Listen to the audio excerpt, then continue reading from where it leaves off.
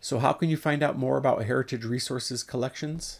One way is to start by searching the Western Library's catalog. Although not all of our holdings are represented there at present, the catalog does contain entries for a large portion of the material housed by both Special Collections and the Center for Pacific Northwest Studies.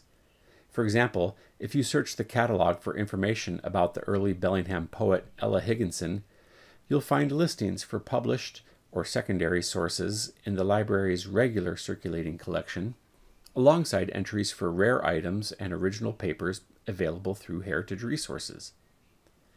Keep in mind that catalog records for archival collections usually provide only a very brief snapshot of a particular collection, although they often link out to more complete collection guides, also known as finding aids, which are described in the next section. In addition to catalog records, Heritage Resources offers detailed guides to its archival collections to help researchers learn more about our holdings. Also known as finding aids, these guides generally include information about the creator of a particular collection, like an individual or family, business, or government agency, and an overview of the collection contents, for example, administrative and financial records, personal correspondence, historical photographs, and/or audiovisual recordings. Sometimes a guide will also include a detailed inventory or listing of collection contents.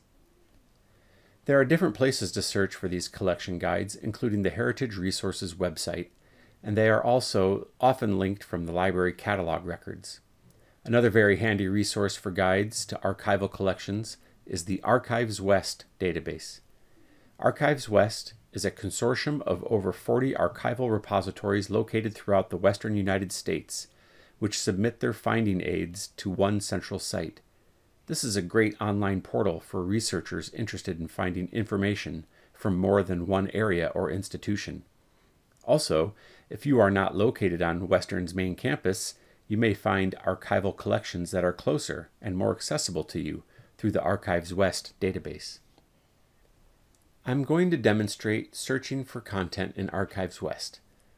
Let's say you've landed on the homepage for the Center for Pacific Northwest Studies and are interested in finding archival resources about anti-nuclear protest. Over on the right-hand side of the screen, you'll see this Search Guides to Archival Collections search box. From here, you can run searches across finding aids to archival collections housed by Heritage Resources. These guides are posted on the larger Archives West platform. I put in the term nuclear to see what comes up, and we get this initial set of 20 search results. You can browse the titles and brief summaries, and, if a collection looks interesting, click on the title to read the larger guide and see how or where your search term appears. For example, say you're interested in this collection of Whatcom County nuclear freeze records. Click on the title to view the larger guide. Your search terms will be highlighted in yellow wherever it appears in the document. The guide provides you a range of information about the collection and its contents. At the top, in this overview section, you'll see dates for the records in the collection, as well as information about its size. 1 cubic foot is about one banker's box of records. Information about which repository or program houses the records. This is important since you'll likely need to contact them with any questions or to set up an appointment. Be aware that the larger Archives West platform contains guides from over 40 other regional repositories beyond WWU. If you run additional searches within Archives West, always double-check to see where those materials are located. You'll also see notes about any access restrictions that may apply. Scrolling down, you'll see lots of contextual information. A historical notes section that tells you more about the organization or individual that created the records, plus, in content description, more details about the types of material and evidence the collection contains. In most cases, guides contain a detailed description of the collection that lists out container by container and even folder by folder information about the records in the collection. Let's say you're really interested in how this group promoted its ideas and activities to its membership in its newsletters. This row of information catches your eye: the Whatcom County Nuclear Arm Freeze newsletters. What do you do next? These materials are not digitized, so you'll need to contact the repository and ask for an appointment. Here's the information to take note of.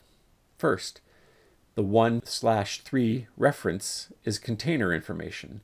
In this case, it means Box 1, Folder 3. Archivists would need to know to retrieve Box 1 from storage for you. Second, going back up to the top of the guide, note the name of the collection that this container is a part of. In this case, the Whatcom County Nuclear Freeze records. Third, the program that you need to reach out to, also at the top of the guide, and their contact information. So, to access these newsletter materials, you're going to need to contact the Center for Pacific Northwest Studies and reference Box 1, Folder 3 of the Whatcom County Nuclear Freeze records. Remember, you can always contact Heritage Resources staff if you need help with a finding aid search. Archives and special collections professionals recognize that people often want to start their research by searching the internet, so more and more institutions are providing digital copies of primary sources online.